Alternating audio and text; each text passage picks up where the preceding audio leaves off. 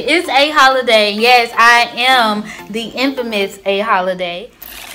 So I'm going to share a couple of tips I have for you guys. And it's not no major big tips. It's just simple things that you know you would use on your daily basis. But for one, I would say use Google Maps. If you have an iPhone, I know your phone comes with Maps. Don't get me wrong, Maps is good to use.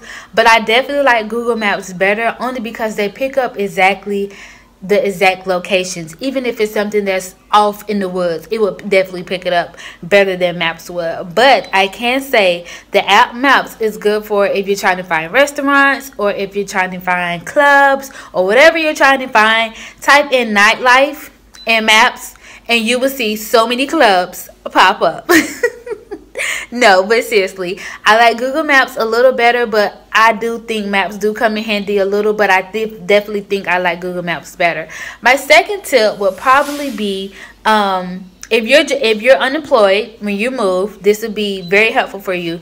But if you're unemployed, I would definitely say your job is to get a job. And what I mean by that is, although you don't have a job, still get up in the morning 9 a.m. to 5 p.m. and between that time, look for a job. I know it's going to be very hard getting up because you're like, what am I getting up so early for? But I promise you, it will definitely work.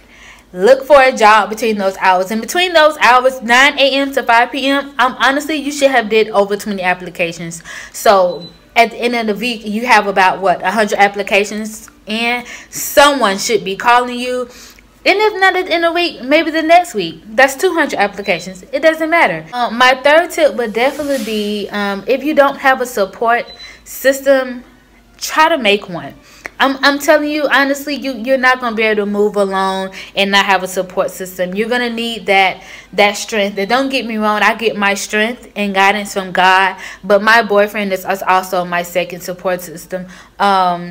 He helps me with a lot. He helps me to remind myself that I'm here for a reason and I have to get things done, and that I can't be in the bed crying, or I can't be sobbing, or I can't just be eating my life away. You know, get up, go exercise, go take a walk around the park, go fill out more applications, take a break, take a nap, then get right back to it, filling out more applications. If you have anyone negative in your life, block them out. Just block them, because I'm telling you, you're going to already go through a depression moment when you're moving. So you don't need any negativity in your life. You just need to be focused on what you're doing and what you got going on.